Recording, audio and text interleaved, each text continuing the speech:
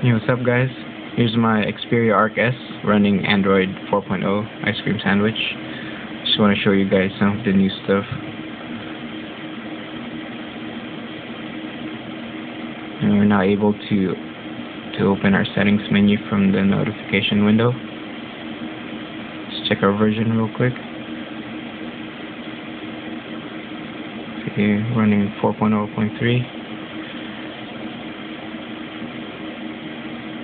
And we are now able to check our data usage using this mobile data feature. Just turn it on and you can see that, but I'm on Wi-Fi right now, so I don't need that. So let's turn that off. And all these are just basic stuff. We have new live wallpapers. So let me show you guys. Here, black hole, bubbles, spiral,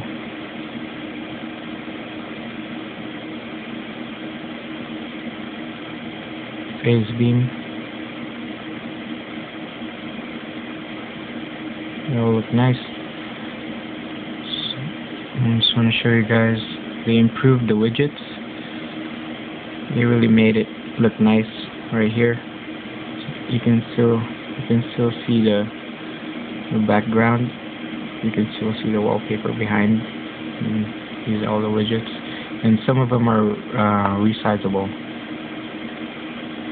Like this one, ice cream sandwich clock. Now resize it. See here on the side. So it's really nice. And just delete that. And they improved the browser. Just want to show you guys.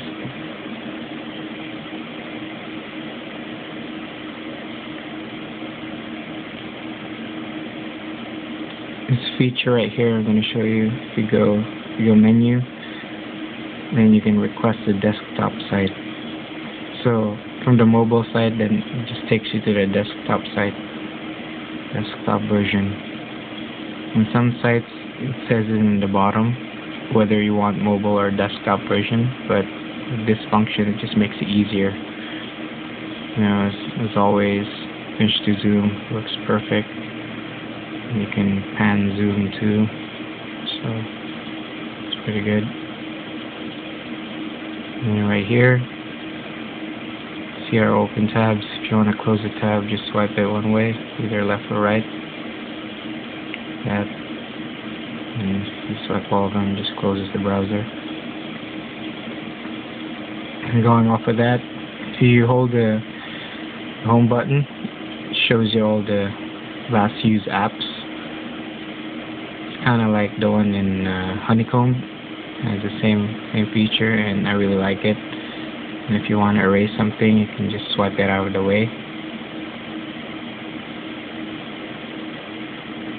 Yeah, it really looks nice.